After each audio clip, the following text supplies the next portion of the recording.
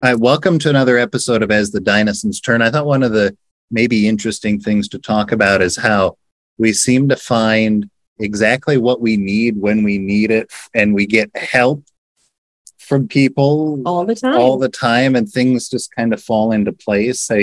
So we talked about the processes involved, the paperwork and so forth. We get here, but once you're here and you're living here every day, you have to figure out how to be a part of this world. And so things like getting utilities set up, our landlord helped us with that. Thank goodness for George. George is more than landlord. He's family. George, like I have to say that him and Carla have been absolutely amazing. They did not have to take us to set up our utilities, electric and water. They also helped us set up internet and our phone plans, and refused to let us be swindled by having to pay, I forget how many more euro a month, but anyway, it wound up being like a total of like 1,000 more a year. And they were horrified that anybody would ever have to pay that much. So I think that there are all kinds of, like, they are definitely a godsend to us. So to get utilities set up, George took us to the city hall in our town.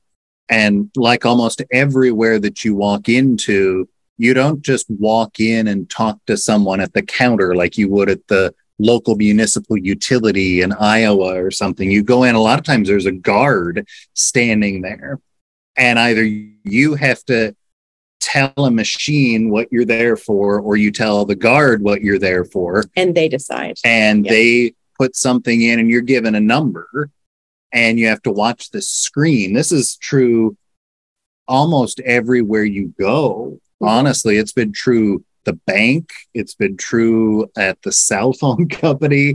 The doctor's office is like this. You don't just walk in and start talking to someone.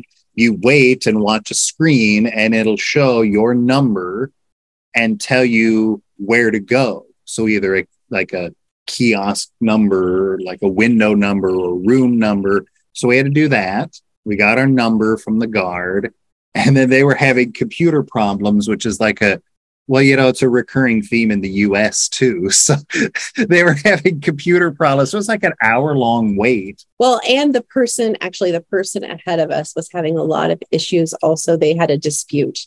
And so, like, you never know. It's the person ahead of you in line that will determine on how quickly things go. Sometimes it'll be fast, and sometimes it was, that's true. It wasn't computer problems. It was some issue with the person in front of us. So we get called back, get that set up. Then we had to drive. So that was the water. That was water. Then we had to get our electric set up. So you drive 20 minutes to Braga, which is the big city nearby. Which is also I would do it as like kind of like the county seat equivalent, because we live in we live in Oliveira, which is part of Povoa de Lonoso, which is actually part of the Braga area. And so it's kind of like the district hub. You have to go there to set up your electric. Again, you walk up to the guard like says, okay. And they gives you a number, and he tells you where to go when you go upstairs, because the entire second floor of this building has got like zillions of offices, including that's where we went for a Seth appointment. Right. And that was very fast. And then it was the cell phones after that. Yeah. Then we walk a couple of blocks to the cell phone company, and that's just like Verizon or US Cellular in the US, except again, you don't walk in and get accosted by someone in the store like you do in the US, where they like descend on you like wolves. You walk in and you have to get a ticket from the kiosk, even if there's no one else in the store. There wasn't anyone else in the store, I don't think, or maybe there was one other person, but there was an open spot. But you have to go and get your ticket and wait until you get called up. So we did, and that's where George did the negotiating with them. And I don't know, I always like when Portuguese people talk to each other, because there's gesturing and raised voices, and I'm not sure if they're yelling. I don't think they're yelling at each other. It's just the way they talk. Very passionate. I appreciate that. No, and that actually went really well. And I at that time didn't understand as much Portuguese. I mean, I was trying really hard. But it took a little while. That was the first time we really interacted with people outside of the grocery store. Mm-hmm. Our grocery store clerk, I love this. We go to the same grocery store quite a bit because they have the best fuel saver card. Like, it's ridiculous the amount of money you can save on fuel. And like I've saved like 18 euro on a tank of gas, like, which is impressive. But we get in line with her and she gets us the card and she talks to us all about it. And Ike's trying to help us with our English and all of those things because she's trying to get better at English. But then we have the same kinds of conversations and work on all of those pieces.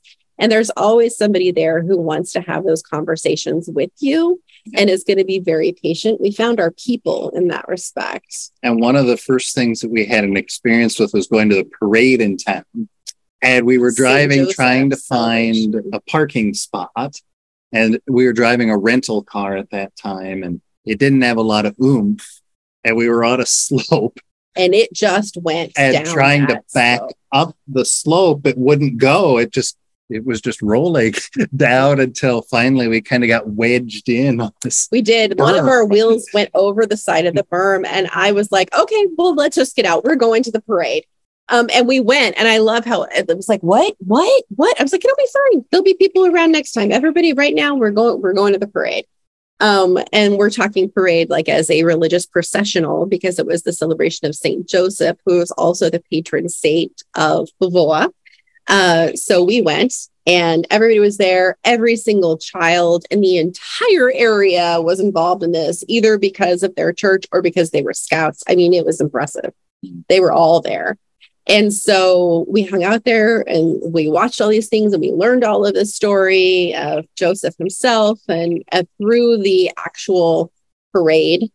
And there's no candy throwing or anything like that, no floats of people waving high. It's literally religious processional.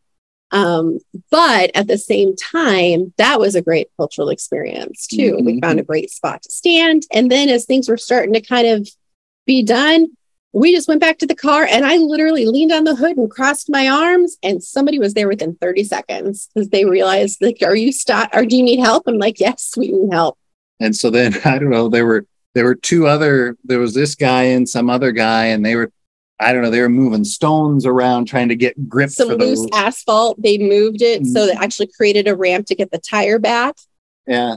And then this bus driver, a guy who was a bus driver, he was off duty, but he said, I drive a bus. Let me take care of it.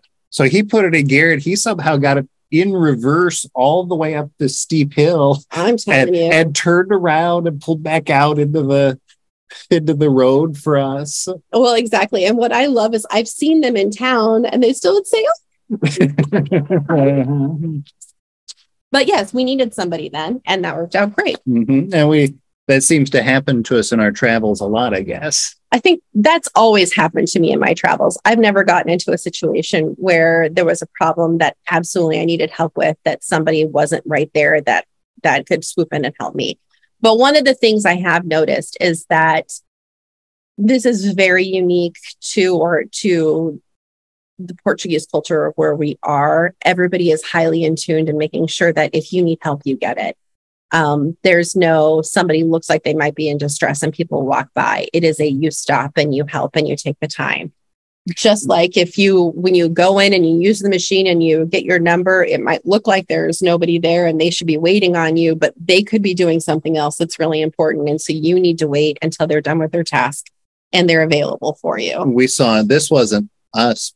It was someone we were behind in one of the parking lots where you have to put the ticket into the machine and then wait for the arm to open, and something wasn't working right. So one person just got it. There was no horn honking or like gesturing.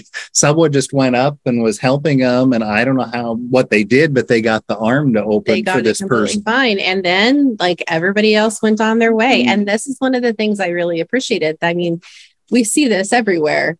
We had a flat tire. Yes, we had a flat tire and we thought we could drive it from where the flat tire was to where the tire store is.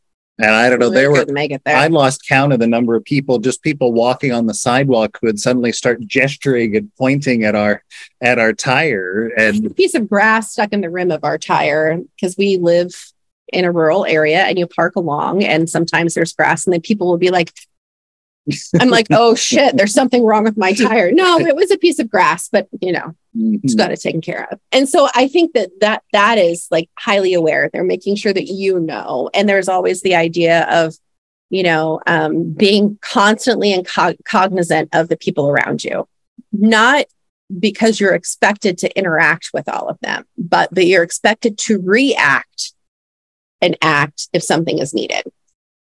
So just like when you're driving a car and you're coming up to a crosswalk and you see somebody on the sidewalk and they might not be that close, you better go ahead and stop because they know a sidewalk or crosswalk is right there for you in that crosswalk.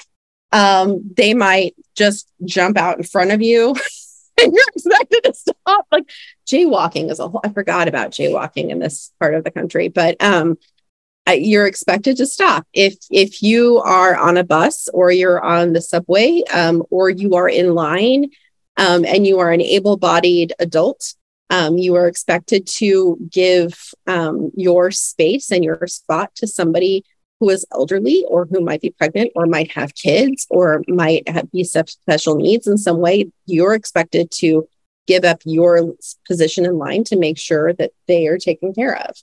That is something that I truly appreciate. It's, you would always get up and make sure that they get their seat on the bus and all of those things. Like, it's just a cultural value here, but you always get help when you need it. You always do. We'll do a podcast too about driving. I think. Oh God. Driving is its own. I think we need probably 15 minutes just to talk about driving, but now crosswalks are a big deal here. Oh, absolutely. But I'd say crosswalks, figuring out the roundabouts, all of those things. Yeah. But there's also an idea of, and thinking about making sure that you're taken care of. Okay. For those of you who have children who wear glasses, you know that kids' glasses and gym are just not good combinations of things. Jack had his glasses broken and they were very concerned about it. The school called and I thought, oh my God. And then Jack called and said, you need to be here. So we went and waited for him and his teacher. Turns out that if your glasses or some part of your property is damaged, then the school has insurance to protect or pay for all of those things. And the school will pay for it. It's not like one of those things where you just hope your glasses are insured or whatever. That was no. Take these to town. We go around. You need to go to the 3 ophthalmologists or, optometric places like within the next, and they're all on the corners. So literally it's like a 2-minute walk between all 3 of them and figure out which one will give you the best price and then bring that receipt to us and we will pay for everything in full. It was time for Jack to get new glasses anyway. So, we went ahead and did that the second time they broke, and his teachers are still appalled that we haven't just made the school pay for these new glasses because, they were broke. His glasses were broken in gym. So I think that that's another piece of it too, is making sure that if something happens, that it's all taken care of. Yeah. So it's a culture of helping people, and we've certainly always found the things that we need when we need them. Always. Yeah. All right. Join us again on another episode of As the Dinosaurs Turn. You've been listening to the As the Dinosaurs Turn podcast. Check out our blog at asthedinosaurs.com and join us again next time for another episode.